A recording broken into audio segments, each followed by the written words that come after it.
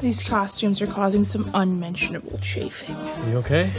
No, I'm totally freaking out. Last time we performed in front of an audience, I went into labor. I think I'm having post-traumatic stress disorder. FYI, I'm totally available to fill in. Nowhere to run. From me or your lies.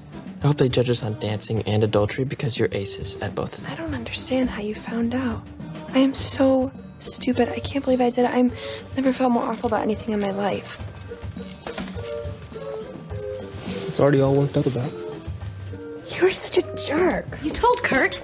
I don't remember, maybe. About Fan and Santana? No, I think I told him. Who told you? Me. I think Brittany told me, or maybe it was Puff. Yeah, it was me. Everybody knew about this but me? Pretty much. Nobody tells you anything because A, you're a blabbermouth, and B, we all just pretend to like you. It's not true. I kind of like her. Look, Rachel, when this all happened, you were dating another guy, so you don't really have a right to be pissed at me about it, okay? And fine, I shouldn't have lied about it, but to be honest, that isn't what you care about. You care about the Santana of it all. Oh, who are you right now? Best green room. You know what? Ever. You guys are gonna have to find somebody else to mindlessly harmonize in the background because I'm not going on stage with him. Make that 2 subs.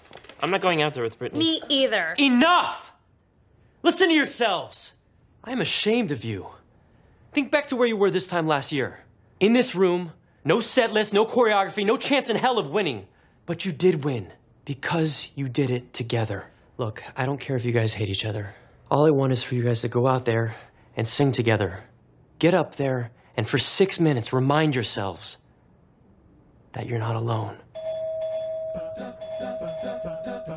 All right, showtime.